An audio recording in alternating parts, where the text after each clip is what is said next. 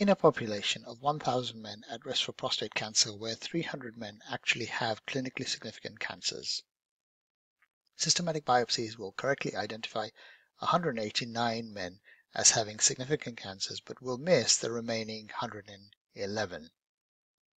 For the 700 men that do not have clinically significant cancer, systematic biopsies correctly identifies all 700.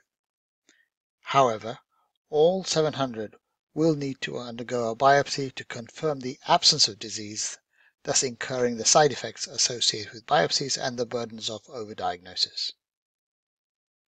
On the other hand, the MRI pathway correctly identifies 216 of the 300 men as having significant cancers, but misses the remaining 84 men.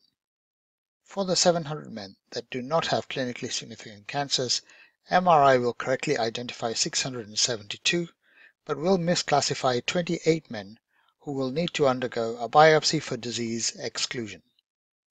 We can therefore conclude that when MRI is compared to systematic biopsy in a mixed group of patients, MRI is 12% more likely to make a correct diagnosis.